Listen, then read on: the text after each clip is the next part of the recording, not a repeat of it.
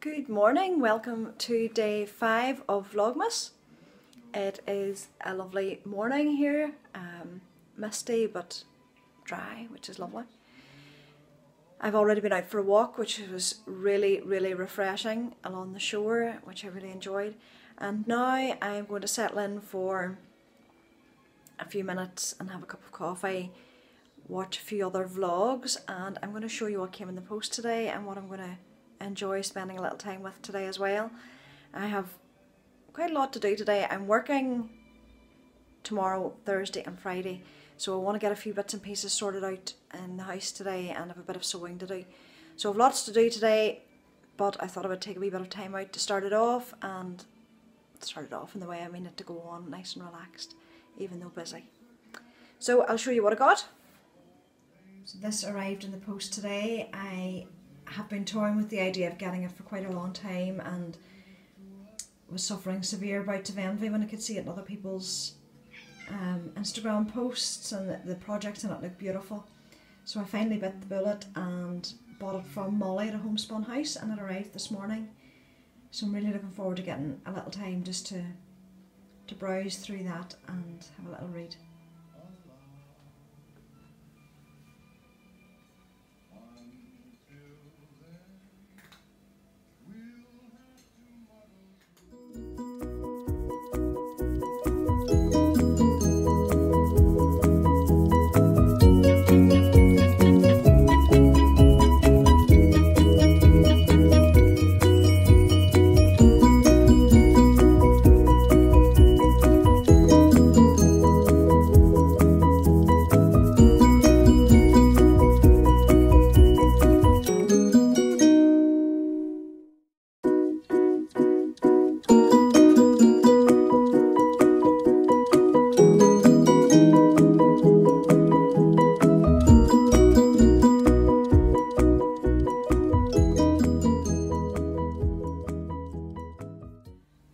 I'm going to take you with me into the craft room. You normally see it on the podcast and it's generally tidy. There can be little corners of it that have a little bit of clutter, particularly on podcast day when I want to move the clutter.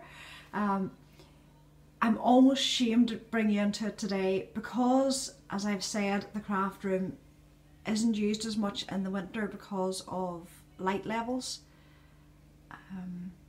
It becomes a bit of a dumping ground.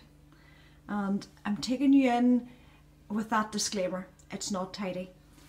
This is an advent calendar that I made years ago for the kids, and they have all their candy in it and are opening up every day. And I see, if it'll focus, one has removed a sweetie for today, but not both. That's actually both days, 4th and 5th. But this is the craft room. And as I said, it's a bit of a dumping ground. Things are just sitting about everywhere. Photographs, pictures that have been taken down because of Christmas decorations going up, empty boxes, a step machine. I do not know where that was unearthed from. The spinning wheel is currently in here because the Christmas tree has taken its place. But this is real life as it is at the moment. People say they like to keep it real. I like to focus on the nice things, not necessarily the real things, but this is real life today. I did get my picture up from Rhinebeck, which I'm really pleased with, along with my New Orleans picture.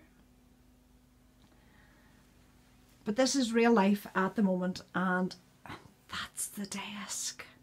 Everything's got dumped on the desk, and that's where I need to be working today. So I'll have to do a bit of a tidy up first, and then I can do some work.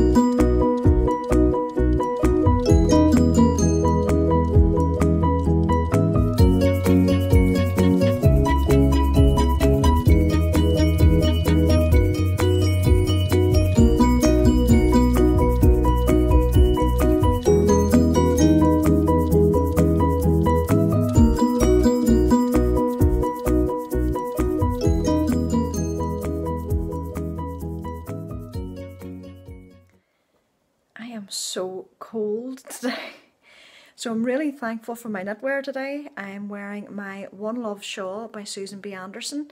I called this project Always. I think I knit it in and around the time, I think, that Alan Rickman passed away. And Alan Rickman has always been my favourite actor, long before Harry Potter, but I'm a huge Harry Potter fan as well.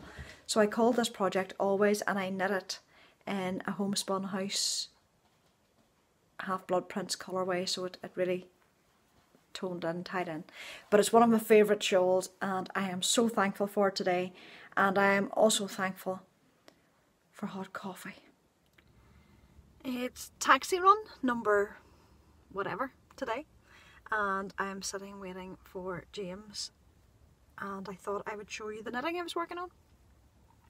Last night I finished my candy cane socks, and today I have blocked them and they're drying at the moment. I'll show you those later. I think I have a little bit of footage earlier of soaking them and blocking them. But I decided I had so much of the yarn left. There's enough here for a full pair of socks easily. But I thought I would put on a pair for Amy that I might throw in with her Christmas box, and I know she's probably going to watch this, but you're getting a pair of socks. Possibly. But I decided to put on, she likes shorty socks, and I thought I would try and get them on because, as I've said a couple of times now, I'm working for the next 3 days, and possibly at lunchtime, if I happen to be on my own at lunchtime, I'll get to knit. The staff room's not really conducive for knitting normally, but I might, if I'm on my own, get an opportunity to knit, and I wanted something that would be straightforward. So I thought if I got the top done, which is, I've only a few more rows to do in that, considering they're shorties, and then I'm going to put in the fish lips kiss heel so that the heel's done, and then I can just work down the foot. These really shouldn't take long. I worked out on my sock there were about 14 stripes on the foot. She has a slightly bigger foot, not particularly much bigger, but a little bit bigger, so I'll put in another stripe, and that should, maybe 2 stripes, and that'll cover her foot easily. And that's my plan, just to knit these into shorties.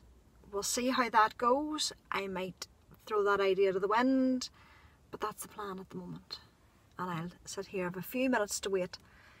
I'm still cold, but a few minutes to wait until he's out of school, and I can watch the world go by and work on the socks.